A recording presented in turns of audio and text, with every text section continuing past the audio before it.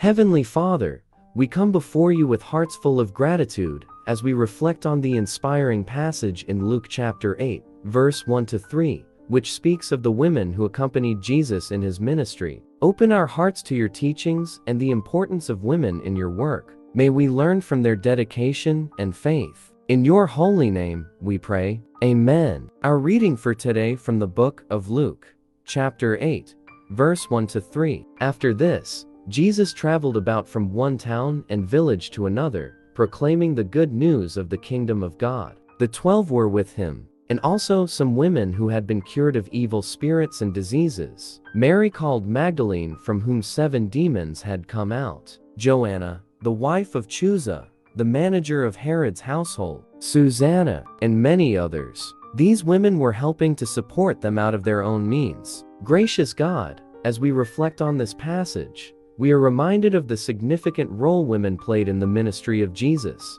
We witness their unwavering support and their witness to your transformative power. Lord, we confess that at times, we may overlook the contributions of women in your work and fail to recognize the strength of their faith. We acknowledge the moments when we have not fully embraced the diversity of your disciples. In the midst of a world that sometimes marginalizes women, we find inspiration in the stories of these faithful women who supported Jesus. We are challenged to appreciate and honor the vital role that women have played throughout history. Heavenly Father, we come before you, recognizing the importance of diversity and inclusion in your kingdom. We lift up to you our desire to honor and appreciate the contributions of women in your work and in our lives. We pray for the wisdom to see and value the strength of women's faith and their commitment to your ministry, just as Jesus did. May we learn from their example and be inspired by their dedication. We ask for the grace to support and uplift one another,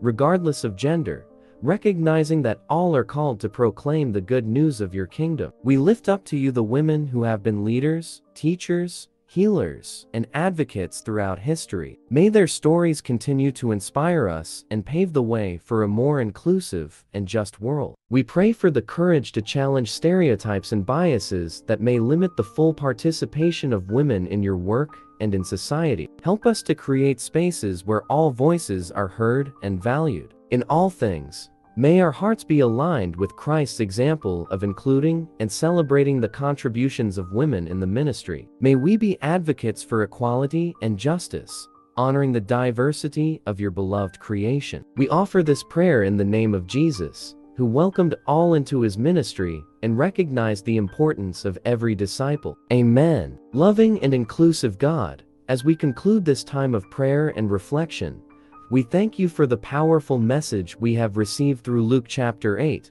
verse 1 to 3. May it inspire us to honor and appreciate the contributions of women in your work and in our world. In your holy name, we pray. Amen.